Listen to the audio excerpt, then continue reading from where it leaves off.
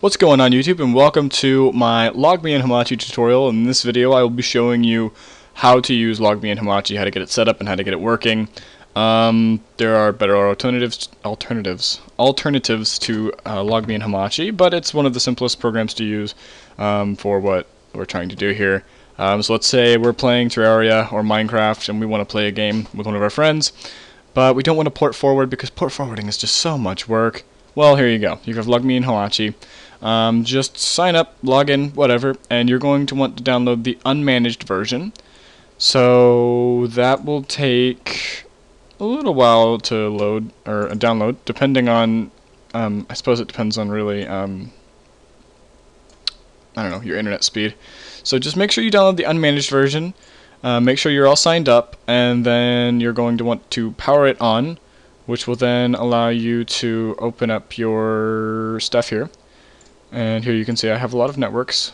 So if you're going to create a network, you click create a network, give it a name. Don't need a password, but you can make one.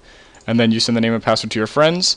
And so, yeah. And then the way that they would connect to you would be if you copy your IPv4 address here, just right click up here where it shows your name.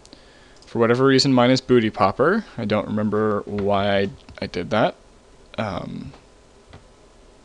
Anyways, you're going to want to copy IPv4, put it in your Skype call, put it in your TeamSpeak, whatever you're using to talk to your friends, put it in that chat, and they should be able to connect. The alternative would be to join someone else's network. They would send you their IPv4, and then you're all connected onto their network. And you're done. That's pretty much it. I do have an example I could show you.